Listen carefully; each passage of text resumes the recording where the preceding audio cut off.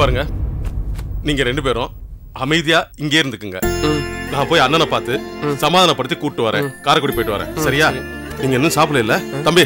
Sir 2 பேருக்கும் சாப்பாடு மட்டும் வாங்கி கொடுத்துருங்க. சரிங்க சார், வாங்கிட்டு வந்துடுறேன்.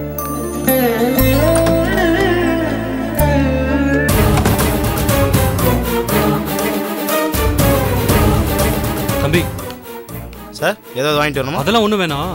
உள்ள யாரையும் கூட்டிட்டு போயிருந்தே, யார் அது? சார் ஒரு நாளைக்கு லாட்ஜில் 1008 பேர் வராங்க. எல்லாரும் தெரிஞ்சு வச்சுக்க முடியுமா? காசை வாங்கும்போது மட்டும் பல்ல இடிச்சிட்டு காசை வாங்குறல, ஒரு தகவல் கேட்டா சொல்ல மாட்டேற. உள்ள யாரையோ பொண்ணை கூப்பிட்டு போயிருந்த, அதான் யாருன்னு கேட்டேன். சார் இப்படிலாம் தப்பாக பேசாதீங்க சார். அந்த பொண்ணு அந்த பையனை வீட்டை விட்டு ஓடியாந்து திருட்டு கல்யாணம் பண்ணிட்டாங்க சார். அந்த பொண்ணு கூட போனது அந்த பொண்ணுடைய அண்ணன். அவங்க அண்ணன் வந்து வீட்டில் ஏதோ பிரச்சனைன்னு அதனால இங்கே தங்க வச்சுட்டு வீட்டில் என்ன பிரச்சனை போய் பார்த்துட்டு வந்து கூட்டிகிட்டு போகிறேன்னு பேசிட்டு இருந்தாங்க சார். அவ்வளோதான் சார். எதுக்கு இதெல்லாம் கேட்குறீங்க? சரி, கடைக்கு போறியா? ஆமாம் சார், சாப்பாடு வாங்கிட்டு சொன்னாங்க, போய் வாங்கிட்டு வந்துடுறேன். இந்த வத்தி பெட்டி வாங்கிட்டு வா, பத்த வைக்கணும். சரிங்க சார்.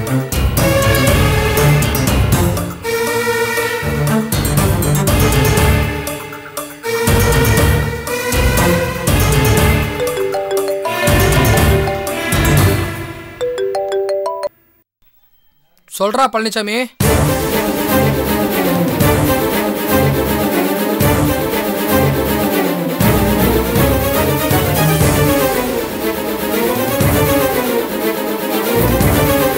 இங்க பாருங்க, நான் சொல்றதை ரொம்ப சாதாரணமா எடுத்துக்க வேணாம். எந்த காரணத்தை கொண்டும் நீங்க 2 பேரும் இந்த ரூமை விட்டு வெளியிலே வரக்கூடாது. ராத்திரியா இருந்தாலும் சரி, பகலா இருந்தாலும் சரி, கதவை லாக் பண்ணிட்டு உள்ளே தான் இருக்கணும். கீழே ரெஸ்டாரண்ட்டுக்கு கூட போக கூடாது. உங்களுக்கு என்ன வேணும்னாலும் ரூம் பாய் விட்டு வாங்கிட்டு வர சொல்லி ரூம்குள்ளே இருங்க. சரியா? அப்புறம் காஜா, நீ நைட்டு தங்கறதுக்கு நம்ம ரூமுக்கு போக வேணாம். ஏன்னா அங்க நாராயணி வந்து என்ன எங்கன்னு கேட்கும், சம்பந்தத்தை எங்கன்னு கேட்கும். ஏதாவது சொல்ற மாதிரி வந்துடும், வேணாம். அதனால நீ இன்னைக்கு நைட்டு மட்டும் சிவா வீட்டுல போய் தங்கிக்க. என்ன எங்கன்னு கேட்டாக்கா ஊருக்கு போயிட்டாங்க, தனியா இருக்க பயமா இருந்துச்சு, அதனாலதான் இங்க வந்தேன்னு சொல்லிரு. சரியா? சரி சரி. சம்பந்தம்,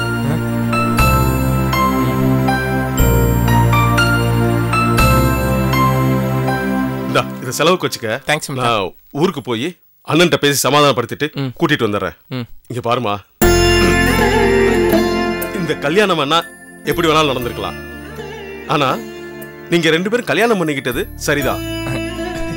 அதை பொறுத்த வரைக்கும் எனக்கு மனப்பூர்வமான சந்தோஷம். ஆனா என்னன்னா, வீட்டாளுங்க எல்லாரும் ஒன்னா உட்காந்து இந்த சந்தோஷமா கொண்டாட முடியலங்கிறதா வருத்தம். ஒரு விஷயமா, சம்பந்தம் உனக்கு மாப்பிள்ளையா கிடைக்கிறதுக்கு நீ ரொம்ப கொடுத்து வச்சிருக்கணும். ஏன்னா அவனை பத்தி எனக்கு ரொம்ப நல்லா தெரியும். மனசுல எந்த வினையுமே இல்லாத ஒரு ஆளு அவன். எந்நேரமுமே எல்லாரையுமே 24 மணி நேரமும் சிரிக்க வச்சுக்கிட்டே இருப்பான். அவனை பத்தி சுருக்கமா சொல்லணும்னா, he is a one man show Aditya channel. என்ன மச்சான் இவ்வளோ? சரி சம்பந்தம், பார்த்து பத்திரமா இருந்துக்குங்க. சரி, நான் போய் அண்ணனை பார்த்து சரி காம்ப்ரமைஸ் பண்ணிட்டு வந்துடுறேன். சரியா மச்சான்? எப்படியாச்சும் பேசி பிரச்சனை இல்லாம பாத்துங்க. நீ பிரச்சனையை பண்ணிட்டு பிரச்சனை வராம பாத்துங்கன்னு சொல்ற ஒரே ஆள் நீதான்ப்பா. இப்ப நான் போறது அதுக்காக தானே போறேன். நான் சொன்னதெல்லாம் யாபத்துல வச்சு பத்திரமா இருந்துக்குங்க. சரிங்க வாடா. கையோட லாக் பண்ணிக்க. சரி.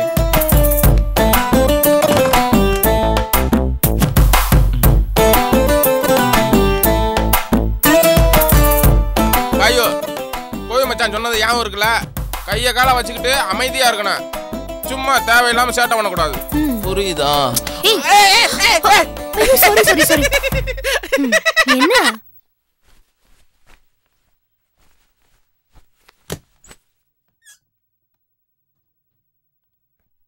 என்ன மகா? என்னத்த இங்க வா. வா மகா.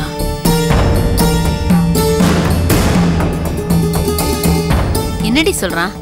பொள்ளாச்சி கிளம்புறேன்னு சொல்றானா? ஆமாத்த, அதான் பணம் எடுத்துட்டு வர சொன்னாரு. என்ன மகா, உறுதியாதான் போறானா என்ன? ஆமாத்த. ஏன்? ஏன்னா மகா புரிஞ்சுக்கிட்டு அப்படி பேசுறியா? ஏற்கனவே அவன் பொள்ளாச்சிக்கு போய் அவனை அவங்க கைப்பற்றிராம திரும்ப அவனை கொண்டு வரதுக்கு அரும்பாடுபட்டு ஒரு வழி அவன் திரும்பி வந்திருக்கான். இப்ப மறுபடியும் அவன் பொள்ளாச்சிக்கு போனானா இதெல்லாம் சரியா வருமா மகா? அத்தை, அவங்கதான் இவர் அசிங்கப்படுத்தி அனுப்பிச்சிட்டாங்கல்ல, இனிமே எப்படி ஒட்டும்?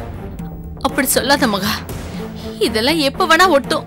இவன் அங்க போய் நிப்பான், காயத்ரியை காணோட மகனேன்னு அவனை இவங்க பிடிச்சுக்கிட்டு அழுவாங்க. சிக்கலா போயிரும். இவன் மனசு கலங்கி போய் அவங்க பக்கம் போயிருவா மகா. மகா வம்பாடு பட்டு கொண்டு என் மகனை மறுபடியும் அவங்க பக்கம் போறது எனக்கு சம்மதமே இல்ல. அவங்கிட்ட பேசி அவன் பொள்ளாச்சி போறதை எப்படியா தடுத்து நிறுத்துமா? அதெல்லாம் உன் கையில தான் இருக்கு. சரியா? போ.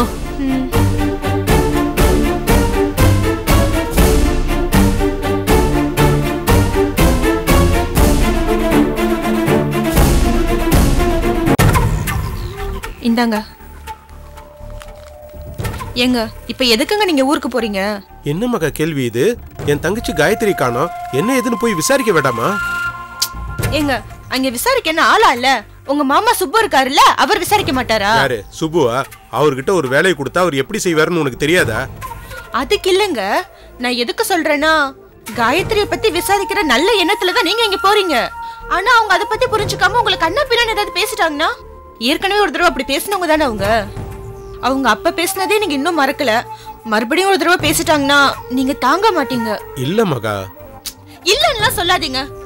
காயத்ரிக்கு கல்யாணம் பண்ண வேணாமா நீங்க கேட்டதுக்கு, காயத்ரி எங்க மக, நீ யார் அதை பத்தி எல்லாம் கேக்குறதுக்கு கேட்டவங்க தானே அவங்க. இப்ப அதே காயத்ரியோட கல்யாண விஷயத்துலதான் பிரச்சனை நடந்துட்டு இருக்கு. எங்க அண்ணன் சம்பந்தம் வேற அதுல சம்பந்தப்பட்டிருக்கான். இப்ப நீங்க இங்க போனீங்கன்னா நிச்சயமா உங்களை தப்பா தான் பேசுவாங்க. அதனாலதான் நீங்க இங்க போக வேணாம்னு சொல்றேன். நான் பொள்ளாச்சிக்கு போகல, திருப்பூருக்கு தான் போறேன். என்னங்க சொல்றீங்க? திருப்பூருக்கு போறீங்களா? ஆமா மகா. பொள்ளாச்சிக்கு போய் என்ன செய்யறது? காயத்ரி அங்கிருந்து வெளியேறிட்டா, அப்புறம் அங்க போய் விசாரிச்சு என்ன செய்யறது? அவ எங்க போயிருக்கிறதுக்கு வாய்ப்பு இருக்கோ அங்க போய் தானே விசாரிக்கணும். அதனாலதான் நான் திருப்பூருக்கு போறேன். திருப்பூர்ல யார விசாரிப்பீங்க? என்ன மகா, அங்கதானே கோபி இருக்கான். கோபியை தானே விசாரிக்க போறீங்க? அவருக்கு இதுல தொடர்பு இருக்க வாய்ப்பு இல்லாத மாதிரி தானே நீங்க பேசுனீங்க. அது மத்தவங்களுக்காக அப்படி பேசினேன். மத்தவங்களுக்காக தான் நான் பொள்ளாச்சி போய் விசாரிக்க போறேன்னு பொய் சொன்னேன். ஏங்க கோபியை தமிழ சந்தேகம்னா அது எல்லாருக்கும் முன்னாடி உடச்சு சொல்லிருக்க வேண்டியதானே? இல்ல மகா, அப்படி சொல்லியிருந்தனா விஷயம் இந்நேரம் கோபிக்கு போயிருக்கோம். அவன் அலர்ட் ஆயிடுவான். யாருக்கும் தெரியாம திடுதிப்புன்னு போய் நின்னாதான் உண்மை என்னங்கிறது தெரியும். எனக்கு புரியலங்க மகா. காயத்ரிய சம்பந்தம் தான் இழுத்துட்டு ஓடி இருக்காங்கிறதுல எனக்கு எந்த சந்தேகமும் இல்ல. ஏன்னா நானும் நீயும் உங்க அம்மா வீட்டுக்கு போயிருந்தப்ப காயத்ரி எனக்கு கல்யாணம் பண்ணி வைங்கன்னு சம்பந்தம் உங்க அப்பாட்ட சண்டை போட்டுக்கிட்டு இருந்தான்ல, அவர் முடியாதுன்னு சொன்ன உடனே கோவச்சிட்டு அவன் திருப்பூர் கிளம்பி போயிட்டான். அதனால காயத்ரி அவன் தான் இழுத்துக்கிட்டு போயிருக்கணும். அதுல எனக்கு எந்த சந்தேகமும் இல்ல. ஆனா தனியாளா நின்னு அதை செய்யறதுக்கு சம்பந்தத்துக்கு தைரியம் கிடையாது. கோபியை தான் சம்பந்தத்துக்கு உதவி செஞ்சிருப்பாருன்னு நினைக்கிறீங்களா? நிச்சயமா கோபியோட உதவி இல்லாம அவனால அந்த காரியத்தை செஞ்சிருக்க முடியாது. ஏங்க அவர் அப்படி செஞ்சிருந்தா கோபியத்தா மேல நீங்க கோவப்படுவீங்க அவருக்கு தெரியுங்க. அதனால அவர் அப்படி செஞ்சிருப்பாரான்னு எனக்கு டவுட்டா தான் இருக்கு. நான் கோவப்பண்ணுங்கிறதுக்காக தானே கோபி அந்த மாதிரி வேலையெல்லாம் செய்யறான். என்னங்க சொல்றீங்க? இத பாரு மகா, ராகினி விஷயத்துல எனக்கு பிடிக்காதுன்னு தெரிஞ்சுதானே அவன் எல்லாத்தையுமே செஞ்சான். அதே மாதிரிதான் இந்த விஷயத்திலே அவன் செய்யறான். காயத்ரிய சம்பந்தத்துக்கு கல்யாணம் பண்ணி வைக்கிறது எனக்கு பிடிக்காதுன்னு கோபிக்கு நல்லாவே தெரியும். தெரிஞ்சிருந்தோம் எனக்கு எதிராக செய்யணுங்கிறதுக்காக தானே இந்த மாதிரி எல்லாம் செய்யறான். ராகினி விஷயத்திலயாவது கோபிக்கு சம்பந்தம் இருக்கு. ஆனா காயத்ரி விஷயத்துல அவன் ஏன் இதுல தலையிடணும்? அவன் மனசுல என்ன நினைச்சிட்டு இருக்கான்? என் தங்கச்சி விவகாரத்துல எல்லாத்துலயும் தலைய கொடுத்து எனக்கு எதிராக ஏதாவது பண்ணுன்னு அவன் நினைக்கிறான். நான் விடமாட்டேன் மகா. என்னுடைய நோக்கம் கோபி எதிர்க்கணுங்கிறதெல்லாம் கிடையாது. காயத்ரியோட வாழ்க்கையை காப்பாத்தணுங்கிறது தான். சம்பந்தம் மாதிரி ஒரு ஆளை கட்டிக்கிட்டா அவ வாழ்க்கை உருப்படியே உருப்படாது. இதெல்லாம் எங்க அண்ணன் சம்பந்தனால வந்தது தானே. சம்பந்தம் சும்மா இருந்தாலும் அந்த கோபி அவனை சும்மா இருக்க விட மாட்டான் மகா. இத பாரு, அந்த ஜோசியர் சொன்னார்ல, உனக்கு எதிராக தான் உன் தம்பி எல்லா வேலையும் செய்வான்னு. அது இப்ப நடக்குது பாத்தியா? முதல்ல நான் கூட அதை நம்பல. ஏதோ கான்ட்ராக்ட் வேலையா எனக்கு போன் பண்ணி அந்த போனை அட்டன் பண்ணி பேசின உடனே காயத்ரியை காணான்னு மாதவி போன் பண்ணா பாத்தியா? அப்பதான் அந்த ஜோசியர் சொன்னது சரியா இருக்குன்னு நினைச்சேன். அவன் குரலை கேட்டா கூட உங்களுக்கு கெட்டது நடக்கும்னு அந்த ஜோசியர் சொன்னது இப்ப நடந்துருச்சு பாத்தியா? இப்ப நான் திருப்பூருக்கு போனேன்னா எல்லா உண்மையும் தெரிஞ்சு போயிடும். அதுக்காக தான் நான் இப்ப திருப்பூருக்கு போறேன். சரிங்க, அதுக்கு எதுக்கு பொள்ளாச்சி போறேன்னு சொல்லிட்டு திருப்பூருக்கு போறீங்க? நான் தான் சொன்னனே மகா, இந்த வீட்டுல என்ன ஆதரிக்கிறவங்களை விட கோபி ஆதரிக்கிறவங்க தான் அதிகம். நான் வெளிப்படையா இன்ன காரணத்துக்காக தான் நான் திருப்பூர் போறேன்னு சொல்லிட்டு போனா, நான் திருப்பூர் போய் சேர்றதுக்கு முன்னாடி நான் வர்ற தகவல் போய் சேர்ந்துரும். அதுக்குள்ள கோபி பண்ண தப்ப எல்லாத்தையுமே அவன் மறைச்சிருவான். அதனாலதான் நான் பொள்ளாச்சின்னு பொய்ய சொல்லிட்டு திருப்பூருக்கு போறேன். இத பாரு மகா, நீ இத பத்தி யாருகிட்டயுமே வாயை திறக்காத. இது நம்ம 2 பேருக்குள்ள தெரிஞ்ச விஷயமாவே இருக்கட்டும். அம்மா கிட்ட கூட இந்த விஷயத்த சொல்லிடாத. சரிங்க, நான் சொல்லல. சரி மகா, நான் கிளம்புறேன், நீ வா.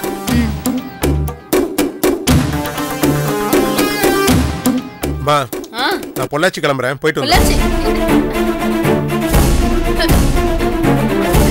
என்ன மகா, பொள்ளாச்சி போறேன்னு சொல்லிட்டு போறான்? ஆமாத்த, பொள்ளாச்சிக்கு தான் போறாரு. நான் எவ்வளவு சொல்லியும் கேட்கல. என்னது கேட்கலையா? அது எப்படி பொண்டாடி சொல்றத புருஷன் கேட்காம போமா? நீ கேக்குற மாதிரி சொல்லல. நான் எவ்வளவு சொல்லி பார்த்துட்டேன். அவர் எதுக்குமே மசிய மாட்டேங்கிறாரு. சும்மா சாக்கு போக்கு சொல்லாத மகா. பிரச்சனை எவ்வளவு பெரிய சிக்கலான பிரச்சனைன்னு உனக்கு தெரியும். அந்த பிரச்சனையை சரி பண்றதுக்கு நான் எவ்வளவு கஷ்டப்பட்டேன்னு உனக்கு தெரியும். எல்லாம் தெரிஞ்சிருந்தோம் என்னால ஒண்ணும் செய்ய முடியலன்னு சொன்னா அப்ப நீ எதுக்குமே லாக்கில இருந்தானே அர்த்தம். கட்டின புருஷனை கைக்குள்ள வச்சுக்க தெரியல, பேச்சு மாத்திரம் பெருசா பேசுற. நான் தான் மூத்த மருமக. என்ன மனையில முதல்ல உட்கார வச்சு கும்பிடு போட்டு அப்புறம் மத்த வேலையெல்லாம் பாருங்கன்னு என்ன மகானி?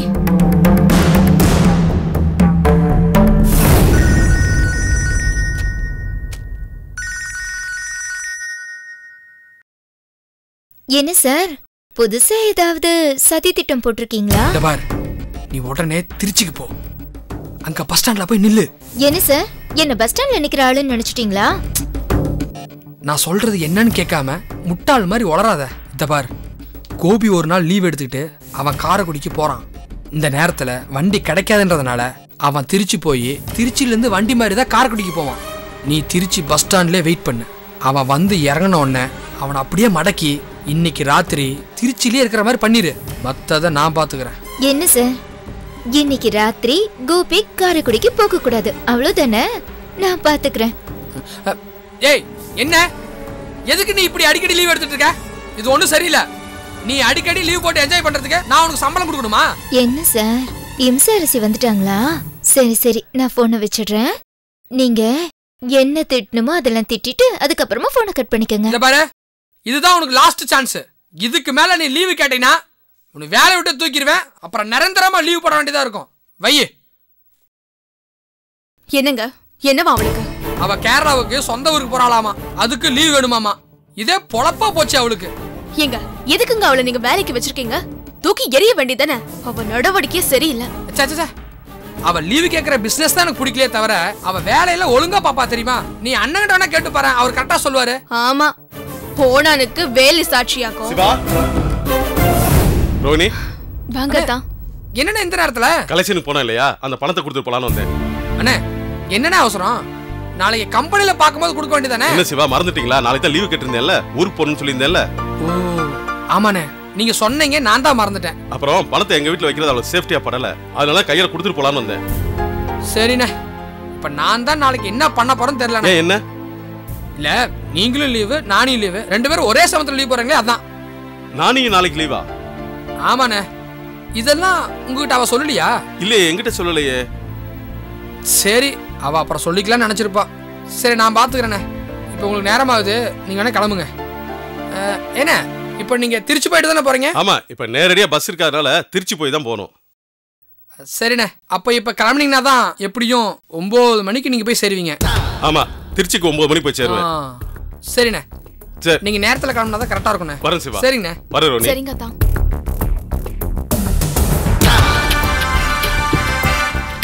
என்னங்க, அத்தானும் நானியும் ஒரே சமயத்துல ஒன்னா ஊரு கிளம்புறாங்க? ஏய் லூசு, இவரு காரைக்குடிக்கு போறாரு, அவ கேரளா போறா. இதுக்கு எதுக்கு சும்மா நோய் நோய்ங்கிற? இல்லங்க, ஊருக்கு போறேன்னு சொல்லிட்டு ஒரே சமயத்துல 2 பேரும் ஒன்னா லீவ் போட்டு கிளம்புறாங்கல்ல, அதுதாங்க. ஏ, இப்ப அதுக்கு என்ன பண்ணுங்கிற? அவங்களுக்கு வேலை இருக்கு, கிளம்புறாங்க. நான் அவங்க பின்னாடியே போய் என்ன பண்றாங்க ஏது பண்றாங்கன்னு ஸ்பையா பார்க்க முடியும்? இத பாரு, நான் உனக்கு முதல்ல சொல்லிட்டேன், ஆதாரம் இல்லாம அவரை வெறுமனே சந்தேகப்பட்டு எந்த பிரயோஜனமும் இல்லை. அவங்க நிஜமாவே தப்பு பண்றவங்களா இருந்தா அவங்க நிச்சயம் சிக்காம போக மாட்டாங்க. நம்ம வெறும் சந்தேகத்தை வச்சுக்கிட்டு அவங்க பண்ற ஒவ்வொரு விஷயத்தையும் நம்ம ஆராய்ஞ்சிட்டு இருந்தோம்னு வச்சுக்கோ, அப்புறம் நமக்கு கிறுக்கே பிடிச்சிக்கும். அதனால உன் ஆராய்ச்சை இதோட நிறுத்து. பல நாள் திருடன் ஒரு நாள் அகப்படுவான்.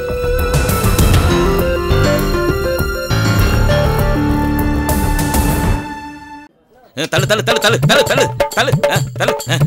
லைன்ல வாயாம்பா. ஏய், பொங்கல் நிறைய இருக்கு, தர சொல்றேன் இரு. ஓ வாயா, இப்படி போயான்றல. சாமி எனக்கு கொடுங்க சாமி. யோ இப்படி வாயா. வாயா வாயா, எனக்கு அடிபட்டு வாயா. வாயா, எனக்கு வேணையா? போயா. பொங்கல் வாங்கியாச்சுப்பா. வராடே. ஜோசியம் கோயில் விட்டு போக மாட்டான் போல இருக்கு.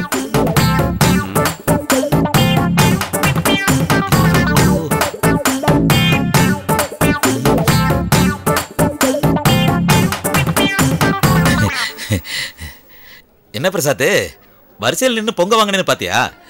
பிரசாதம் பிரசாத், இதை சாப்பிடுறப்பதான் இறையுருள் நமக்கு பரிபூர்ணமா கிடைக்கும். சாப்பிடு. முந்திரி பருப்பு போட்டு ஜாதகத்தை நீங்க பாத்திருக்கீங்களா? சிக்கிருச்சு.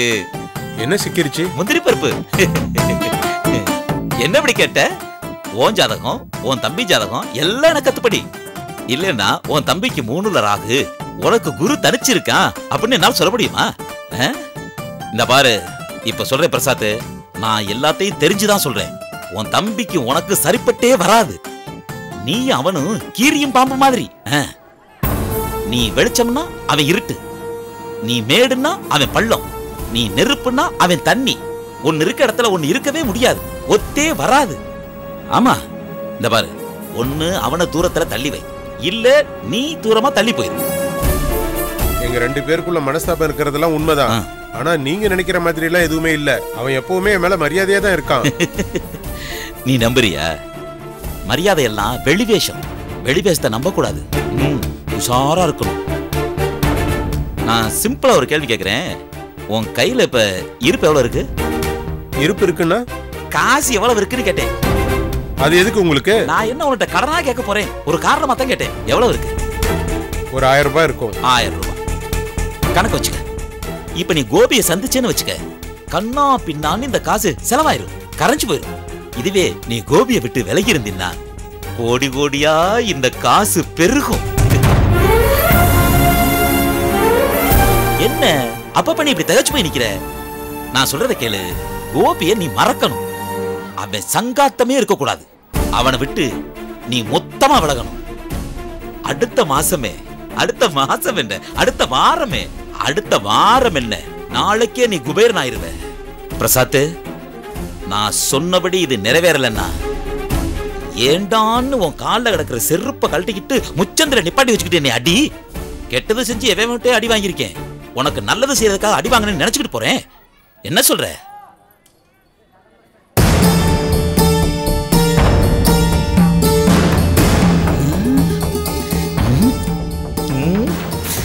என்ன மாதிரியான எக்ஸ்பிரஷனே தெரியலையே.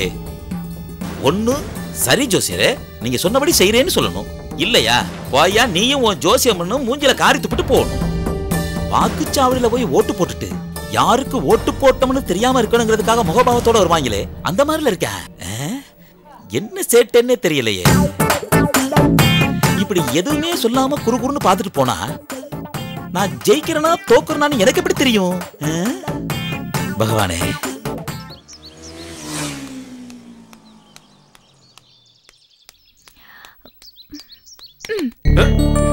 என்ன சார் பயந்துட்டீங்களா? நான் தான். நான் என்னமோ நினைச்சிட்டேன். என்னங்க பையன் கையுமா கிளம்பிட்டீங்க? திடீர்னு திருச்சி வரைக்கும் போற மாதிரி ஆயிடுச்சு சார். உங்க அம்மா பாலக்காட்டுல இருக்கறதா தானே சொன்னீங்க? திருச்சில யார் இருக்கா?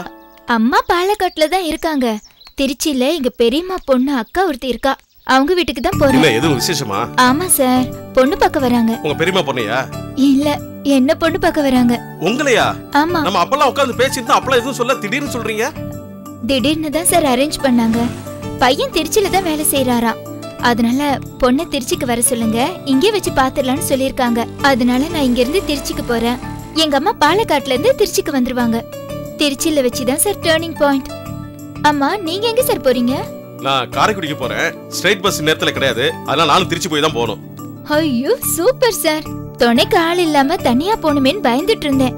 உங்களை விட வேற யாரு சார் துணைக்கு வேணும்? என்ன சார் ஊருக்கு போறேன்னு சொன்னீங்க, லக்கேஜ் எதையும் காணோம்? உங்களை மாதிரி எப்போ ஒரு தடவை ஊருக்கு போனாக்கா லக்கேஜஸ் எல்லாம் எடுத்துட்டு போலாம். நான் வாரத்துக்கு 2 தடவை காரைக்குடிக்கு போயிட்டு வரேன். எனக்கு எதுக்கு லக்கேஜ்? ஜாலி சார், கைய வீசிட்டு போறீங்க வரீங்க. எங்க வாரத்துக்கு 2 தடவை பஸ்ல போயிட்டு வந்தா தாங்க அந்த கஷ்டம் தெரியும். வாரத்துக்கு 2 தடவை உங்களை மாதிரி ஒரு துணை கூட போயிட்டு வந்தா எனக்கு எந்த கஷ்டமும் தெரியாது சார். சரி, இந்நேரத்துல நீங்க திருச்சி கிளம்புறீங்களே, நீங்க போய் சேர்றதுக்கு மிட் நைட் ஆயிரும். கரெக்டா போய் வீட்டுக்கு சேர்ந்துருவீங்களா? அதான் நீங்க இருக்கீங்களே, நீங்க கொண்டு போய் விட மாட்டீங்களா? நான் காரைக்குடிக்கு போவேனாமா? நான் எப்படி கொண்டாந்து விடுறது? என்ன கொண்டு போய் விட்டுட்டு அப்புறம் நீங்க காரைக்குடிக்கு போங்க. நான் என்ன எங்க அக்கா வீட்லயேவா உங்களை தங்க சொன்னேன்? ஏன் உங்க அக்கா வீட்ல இருந்து யாருமே உங்களை ரிசீவ் பண்றதுக்கு வர மாட்டாங்களா? அக்கா வீட்டுக்காரர் ஊர்ல இல்ல, வந்தா அக்கா தான் வரணும். ஒத்தையா அவங்களை எப்படி வர சொல்றதுன்னு நான் தான் வர வேண்டாம்னு சொல்லிட்டேன். என்ன சார், இவளை எப்படி கழட்டி விடுறதுன்னு யோசிச்சுட்டு இருக்கீங்களா? ஐயோ அப்படிலாம் இல்லங்க. அப்ப நீங்களே வாங்க சார், என்ன கொண்டு போய் விட்டுருங்க. சரி, உங்களை விட்டுட்டே நான் போறேன். போலாங்களா? சரிங்க சார்.